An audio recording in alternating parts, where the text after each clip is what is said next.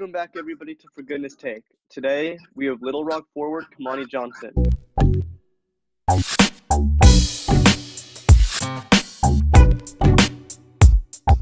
Kamani, how are you today? My guy, I'm doing pretty good. Just staying safe, quarantining out here, man. Ready to get back to normal, but I'm doing pretty good.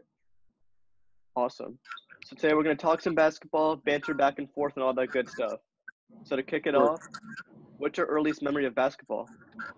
I think my earliest memory of basketball was just growing up watching my brother play and like all the park tournaments. You know, growing up in New York, you just always around basketball. Like my whole family is a basketball family. You know, everybody in my family played basketball. My mom played D1. My dad played D1. Like my uncles and stuff, they all D1. So I just always been around the game. But I think my earliest memory was probably just watching my brother play in park tournaments and stuff like that. When did you start falling in love with the game? I think I used to actually play like football. Like football used to be my thing, but I think I really started taking the game serious and like falling in love with it probably like 8th grade. That's when I really started like working on my game and like knowing like I could actually like go somewhere using it. So probably like around 8th grade. Why'd you make that transition from football to basketball? I used to like I got a couple concussions. And my mom just used to worry and stuff. So I'm going to just save her the trouble and just switch over to basketball. My brother So used to play a little bit of football, and he just wasn't allowed to play after. So I just switched over and was like, I'm going to stop football and just stick to basketball. Less injuries. Yeah. I wanted to play football a little bit, like flag football when I was younger, but, you know, the injuries of flag football. Yeah, I'm already knowing. Swayed my mom away from it. Mom be worrying too much. So I was like, I'm going to just save her the trouble. Yeah. Are you glad you made that transition? Yeah, I mean, it was pretty easy. I've always just been an athlete, and I just always work hard. So, and then I always was like really good at basketball. I just didn't have my heart in it for real. But once I just switched over and really got to being around the game more and just loving the game, it just was easier. The transition was real easy. Okay. As you fell in love with the game, you got better and better, and ultimately you're a D1 player now. What made you choose Little Rock over schools such as UCF, Minnesota, Illinois, and all those other bigger schools? Yeah, I mean, I had a lot of good schools, you know, good choices, and I'm always thankful for all the coaches that recruited me. But I think with Little Rock, it was just more of a connection with the coaching staff. I mean, Coach Walker, he played in the league, so he knows what it takes to get to the league. Coach Jordan, he's from New York. Coach D. Frazier recruited me. He was from New York, and he's like legit from the block down the street from me. So I just felt like it was home, more of a connection, and I knew that they would like let me play my game and let me rock out from the start, so I wouldn't have to like sit my freshman year. They would just right into it, like they let me make mistakes and stuff like that. And as you can see, like from my freshman and my sophomore year, my game has just grown so much, and I think that's just due to the coaching staff and just letting me play and rock out for real. Awesome. Right when you got offered by Little Rock and they started recruiting you harder, did you know Little Rock was the school, or do you have some second doubts? You know, the recruiting process was like, man, the recruiting process is so hard because it's just like constantly everybody calling you, texting you, like social media. It was so much. But when Little Rock recruited me and they kind of came in a little late, but I could just tell like it was genuine. Like everything that I heard was true. They had a good connection with some of my family and like my family friends and stuff like that. So I was just hearing all good things. And right when I got down there, I knew like it was a place where I could like lock in and just focus on my game and stuff. So I think like right when I got down there and just sat with the coaching staff, that first meeting in Little Rock, I just knew it was a good place for me. It was the right fit. So yeah, I think that was just it. It was just a good fit all around. What has been your favorite memory as a Trojan so far? Most definitely this year, winning our like the turnaround that we had. You know, freshman year we didn't do too good due to like injuries and stuff. But sophomore year, being in that leadership role kind of with the team, and just winning our regular season championship in the Sun Belt, you know, I think that was like one of my favorite memories from being a Trojan. Okay. Little Rock Trojans, Sun Belt Conference. What's the hardest team to play on the road in the Sun Belt Conference?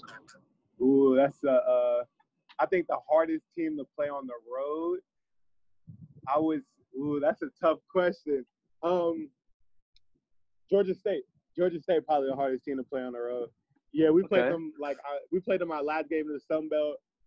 Marquise got hurt earlier. I think like it would have been a different outcome, but Georgia State fans be lit. You know, it's in the city, it's Atlanta, so they have a lot of good turnout. And plus, like I knew a lot of the people there because you know I live in Atlanta, so it was that was a tough road game, but it was also fun because just knowing a lot of people, I knew a lot of people at the game.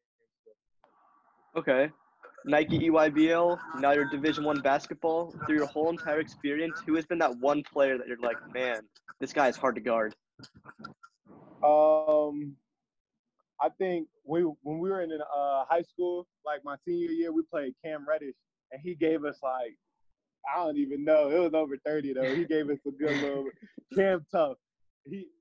Cam tough. People sleep on Cam. Like give him a couple years in the league. Watch Cam tough though. That was probably the hardest person I ever had to like guard. But he ain't give me all the 30. But you feel me? Like I got a couple of them. I probably got like 10 points of them. But yeah, Cam tough. Did you ever have to guard Anthony during practice? Oh yeah, and tough too. Like people already seen that though. You know, college. Just wait till he gets to the league. You know, he always gonna have his doubters, but Ant tough. Like that, he tough. He like that. For sure. Be honest. Has he caught you under the rim once or twice? Nah, Ant ain't never dunked on me. Nah, he ain't never dunked on me. I think the only person who actually caught me was Horace. He's my former teammate. He dunked on me in practice, but I usually don't get dunked on. I don't really be jumping like that. I be taking charges and stuff, but nobody ever really caught me like that, for real. Do you think you could block Anthony if he tried jumping with you? Of course. Okay. What do you think he'd have to say about that? I mean, of course he's gonna say he's gonna dunk on me, but you know that's everybody. Everybody gonna say that. Okay. I mean, Ant gets high. Guy brings the ball 50 feet behind his head. And bounce is different. Like the stuff I see him doing, like practice and just like playing around and stuff, like after workouts and stuff, and bounce is different. Like, oh, dear. Is your prediction for Rookie of the Year this year? Yeah, for sure. I think like out of that rookie class, I think he's the best one. Like all around, like his game fit league. Like he gonna be the smoothest transition to the league. That's just my opinion. Yeah, but you're not wrong on that. I'm biased, but you know that's my guy. But that's my opinion. I saw you working out with Jaren Jackson was it a week ago, a couple days ago? How'd that happen? Yeah, I think it was like maybe like 2 weeks ago. But you know, Steve Smith, he's like my mentor. We're good like friends and stuff. And Jaren, you know, they both had that Michigan State connection. So me and Jaren met out there, and we're pretty cool because his son Braden and Davis, Davis is going to Michigan State too. He's gonna be pretty good. But yeah, we just all connected. We out here in Atlanta, and we were just quarantining together, and we were getting our work in. You know, you just got to get our work in. But he's in Orlando right now. You know, they got to be in the bubble and stuff. So he's isolated. But yeah, that's my guy. He's cool. I saw you guys have like a little jelly off. Who can have the nicest jelly? Can we see some of that in season next year? Yeah, you know. Huh? Can we see some of that in season next year? Of course, you know I got you. You know I'm playing with Mr. Jelly himself, Marquise Noel. So you gotta teach me a couple of jellies. I'm gonna try to get one in for you this season. I got you. Okay, aside from some nice jellies next season, what can we expect from you? Oh man, I think I'm just trying to build up more of an all-around game. You know, I'm getting older. I'm starting to be an upperclassman. I kind of figured out this year like how this whole college basketball thing works. So you guys definitely gonna see a couple more 30 balls. You know, just more of an all-around game, more jump shots. I'm gonna try to get a windmill in too. Like I've been telling Coach that I want that windmill. I'm gonna try to put on a show this season for sure. You have that kind of bounce to get a windmill off? Yeah, I got sneaky bounce. Don't sleep on me. I got that sneaky bounce. Okay, let's see it. Let's see you do a windmill. If you can get 3 jellies and a windmill in the game. Look, after I windmill, I'm gonna point to the camera. That point is for you. I got you. You gotta be wearing like a shirt with my face underneath it, so when you dunk it, you like lift it up. Yeah, it's just my face. Like Zadarius Smith. You're gonna have to come out to a game, man. If we're around any cities, then let me know. I'll put you on. I got you. Oh, sweet. Okay. I'll miss some school for sure to watch some hoops. 100%. Yeah, for sure. Just let me know. For sure. So I'm That'd be gonna dope. kind of paint you a little picture, okay? You're a starting four in the NBA. If you can build a championship roster around yourself with 4 other current NBA players, who would it be?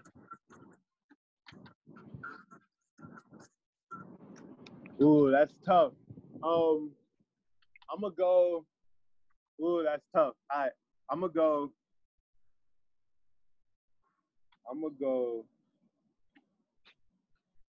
Dame at the 1. Okay. Cover I'm gonna athlete. go Dame at the 1. I like Clay at the 2. Of course, Bron at the 3. And then I'm gonna go AD at the 5. Okay.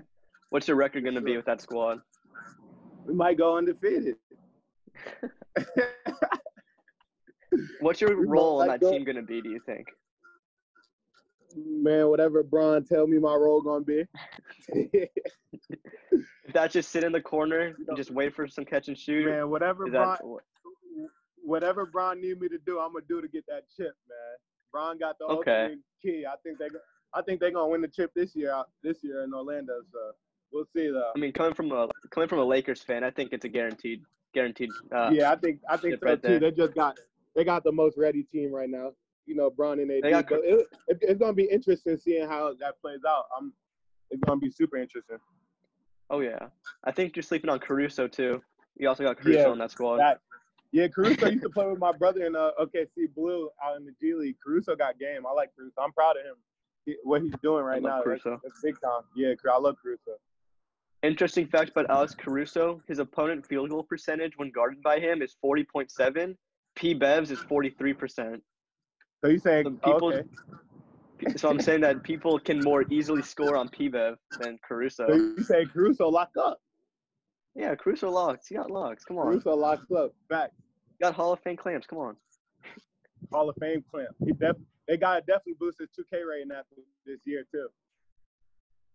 If they were to make an NCAA college game, what's your rating gonna be? I think a good, solid. If we being like completely honest, all around, you know, they got to give me like 80, 88. I'm going 88. 88. Okay. 88.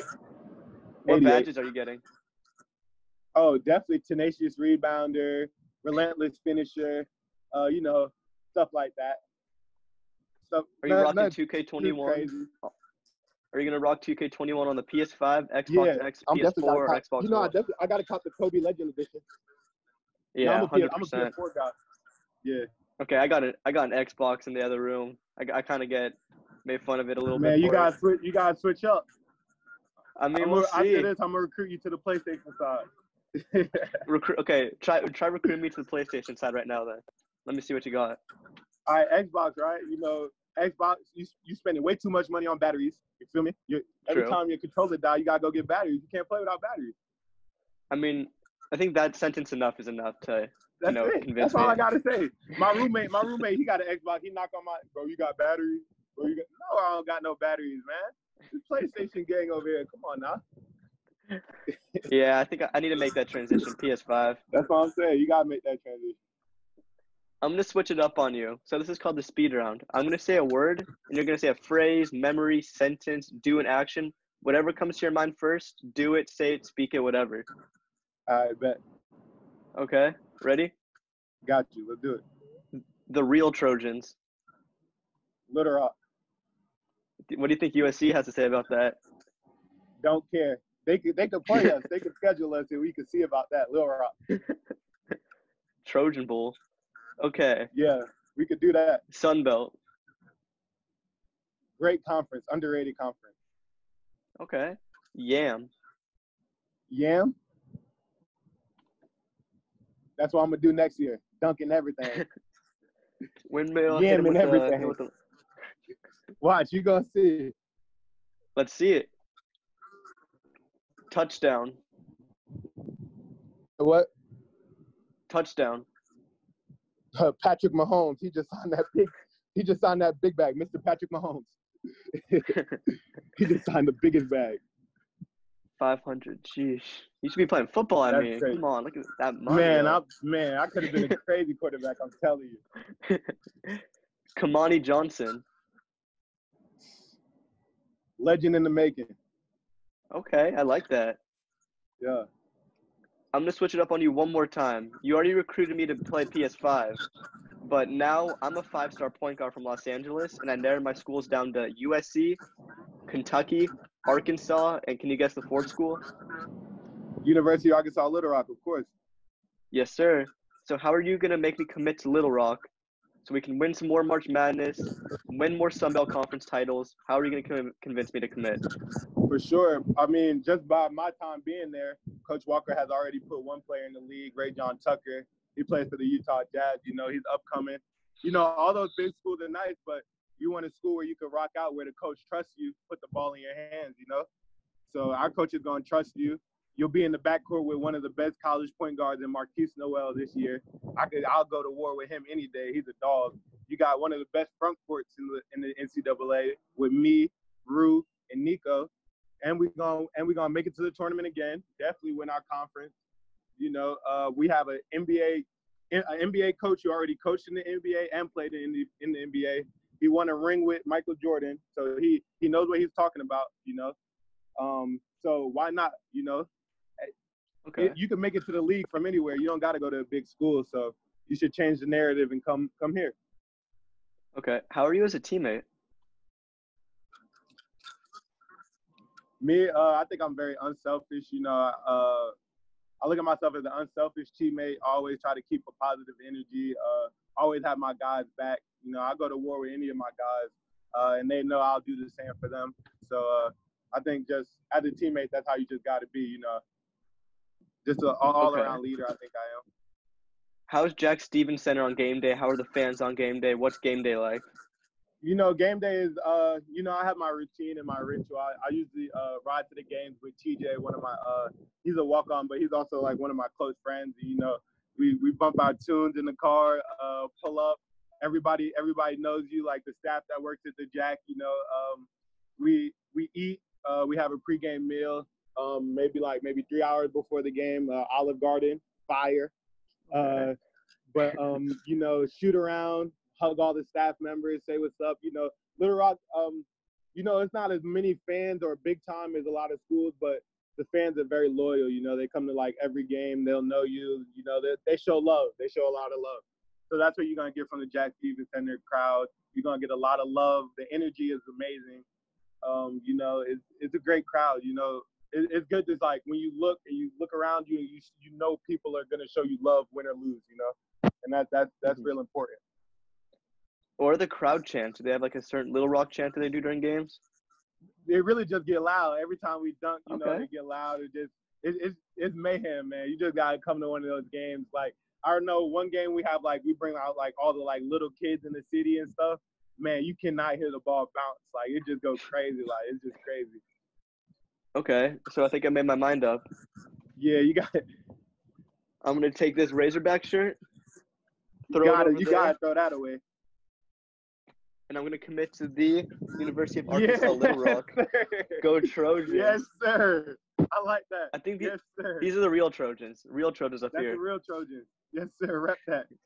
My God. Sun Belt Conference after Sun Belt Conference after Sun Belt Conference champions. Man, we run the 4 rings.